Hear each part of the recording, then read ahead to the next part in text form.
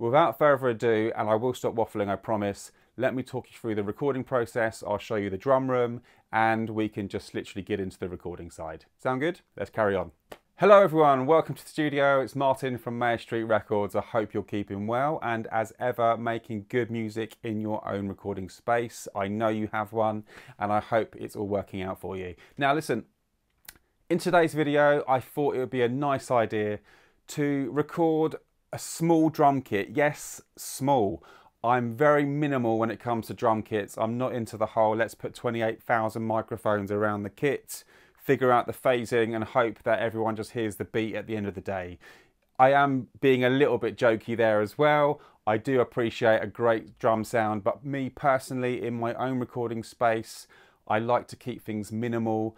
And today I thought I'd just walk you through what I do when I record a drum kit for a basic demo for a track. So let's dive in. I'll be honest, there is another reason why I'd like to make this video. It's for my own personal use and hopefully it might help you out as well. Now, I've recently purchased a very small kick drum, which is really designed around for busking or just practice, or if you have a small space and you don't want a massively boomy sound coming out annoying your neighbours, you could use it. Now the kick drum is a Tama 18-inch little drum. It is really small, but it, I think personally, makes a really normal, good recording sound. So you can be the judge of this and we can both work together and figure out, does it work? Would it be passable? Would anyone even notice the difference? So without further ado, and I will stop waffling, I promise, let me talk you through the recording process. I'll show you the drum room and we can just literally get into the recording side. Sound good? Let's carry on. So to give you an insight for what I'm recording, this is the DAW. As you can see, you may be familiar. I use Pro Tools at the studio, but any DAW will do. I've got, yes, very minimal. As you can see on the left here, the red ones are the tracks for the drum kit. So I've got a kick drum, I've got a snare drum, I've got the hi-hats, and I've got two overheads left and right. That is it. Some might say that's not enough. Some might say, you know what, you need way more. But that's what I'm doing. And also at the top here, I've got a backing track that I've downloaded, which is some piano, which I'm going to play along to give it more of a musical feel. Okay, so this is the view I normally would be obviously sat when I'm mixing or listening to recordings, etc. But I thought I'd just focus in quickly on the screen here, because this is basically a monitor, so I can see my drum room, which is basically a little live room that I had built recently. And you can see the little Diddy kit there, and I say Diddy, but I'm really focusing on the kick drum, because as you can see it's quite a small one. It's 18 inches, but the depth is quite small, which is great for a smaller room and part of the test today.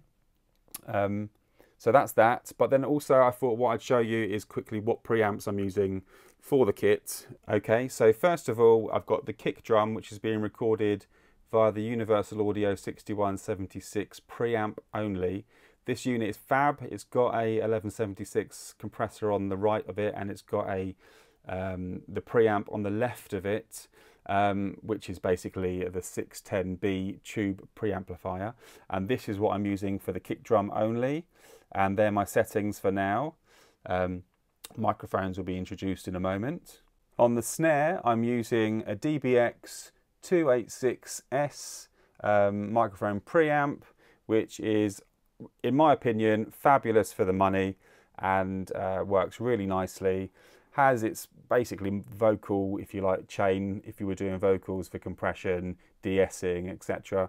But just for the preamp side of things and the use of the compressor built in, I think this is fantastic on the snare. So we'll have a listen to that eventually. On the hi-hat, I have the Focusrite preamp, which I'm using input 1, which is the standard interface preamp, and there's no bells and whistles about it. You can set the gain there, nice and clean. I think does a fantastic job for the hats. And last but not least, I'm going to be using for my overheads my Neve 1073 DPX. In my opinion, overheads are probably the most important part of a drum recording. That and the rooms if you do bigger sort of drums, etc. But in my case, the overheads for this recording are really important. So I want to use a nice, clean, warm sounding preamp, and the Neve is probably the one to use for that. Okay guys, so now we're going to come into the drum room, which is basically my live room, which I use for recording anything really, from acoustic guitars, vocals, singers, obviously vocals, choirs I meant, and violins have been in here. We've had little quartets. It's really cool. I've got a screen here which can see the control room, so there's a bit of visual. Got some playback wedges, got some acoustic bits on the wall and some props. But anyway, oh, we got Back to the Future, obviously. Bit of inspiration, and the yellow door that leads to a loo, which is handy when you need to go. But anyway, listen, me waffling will happen quite often. But this is the small drum kit that we're going to record. And yeah, as you can see, this is it. I've got the microphones on the kit already, all wired up. I've got my patching that comes into this little unit over here, which is fab, which leads straight to the control room in the other building. And so let's start with the kick drum, because obviously this is the thing that we're trying to figure out, will it pass for a great drum sound, or a passable drum sound, shall we say. This is it. This is the Tama kick drum. I've got my Pearl Export kick pedal on it. Microphone wise, I'm using the Electrovox RE20, which can take some, impact, quite high response, good for radio voices really close up, but also really good on low frequency, hence the kick drum. Got it quite close there to the beta because it's quite small. I didn't cut a hole yet into this drum kit, but the test today is, does it sound good outside the kick drum? So that's that one. I'm sure you're all familiar with this bad boy, but if you're not, this is the SM57, which is a very, very industry standard snare drum microphone. So yeah, and we've got a Gretsch snare drum, which has got a nice big fat sound, which we like. On the hats, I've got an AKG C1000S condenser mic, which is kind of just pointed downwards to the outer rim. I put the microphone further away from where I hit the actual the hi-hat deliberately, because I don't want to be hearing too much of a hit. I really want to get the sizzle, and that's why I do that.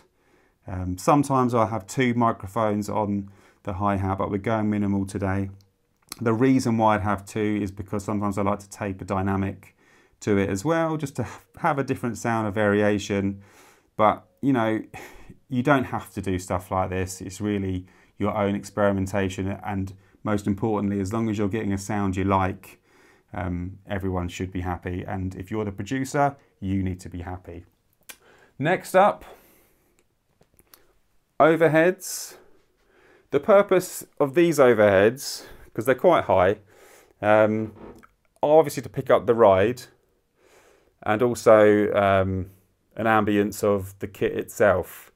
I ensure that they're kind of central to the snare at equal distance, but yeah, you've got to check your phasing. If things sound a little bit weird or thin, play with your phase. That's what it's there for. Don't rush a recording with drums, because you could do some fantastic takes with the drummer and then realise everything's wrong just through phasing issues alone, which can be tricky to rectify and explain to a client. So just check your phasing, listen, use that opportunity to make a good recording. But enough of the lecture. Let's record some drums.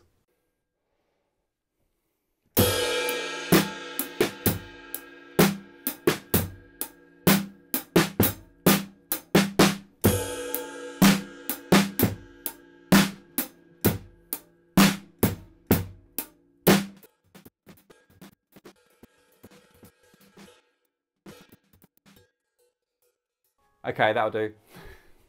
Okay, so that was really just a take one. There's no mucking about with these videos. You know, I just literally just wanted to show you a recording. It's one take and obviously a bit of a pre-setup beforehand with the drums and levels, etc. But before I show you the recordings, I thought I'd quickly just dive into the DAW to give you an insight. So follow me. These are the actual drum tracks. So we've got obviously a kick, snare, hats, overheads, left and right. And I kind of do a pre-balance before, you know, even recording. So things, and panning, so I know how things would sound on my test recordings. A test recording is massively important when it comes to drums. Why? You need to know what the things are going to sound like before your drummer completely nails it. It kind of goes with every single thing you record, really. There's no point having the talent in the room in front of the expensive mic and you haven't actually tested the sound. But the pre-testing that I did was really levels, needless to say, balances for the microphones, and also a slight EQ and also compression to ensure peaks weren't hit on the record side. You can play about as much as you want beforehand, but make sure your recordings are as good sounding as possible. You can't fix it later. Get it right from the start. Okay, so let's have a listen.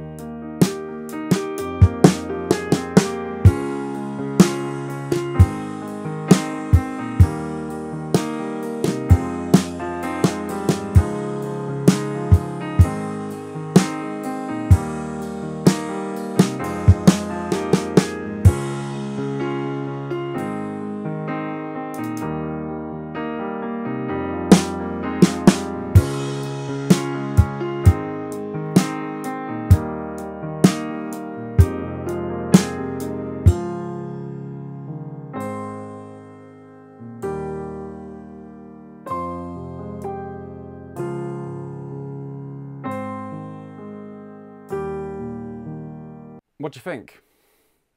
I thought it sounded right, to be honest with you. I'm talking about the kick drum mostly. This is obviously just a recording. It's not a mixed thing at all. And ultimately, yeah, I think considering it's a much smaller kick drum and it's designed for practice use and busking and, you know, etc. and they try their best to ensure people know this, I think it's really good personally on the first listen. What are your thoughts? Don't be too brutal. But ultimately, I think I'm totally happy and I would recommend using this particular kick drum. Use a good preamp, use a good microphone, maybe use a better drummer and it will all even be better. And, you know, I think ultimately the test is complete. And yeah, I mean, have a listen again. I might play it again for you on the video when we sign out. But I think it's been a worthwhile experiment. Thank you for sticking around with me. Please hit the like button, the subscribe. It means a lot. I'm a small channel. I appreciate the following. And yeah, I'll see you on the next video. Cheers, guys. Bye for now.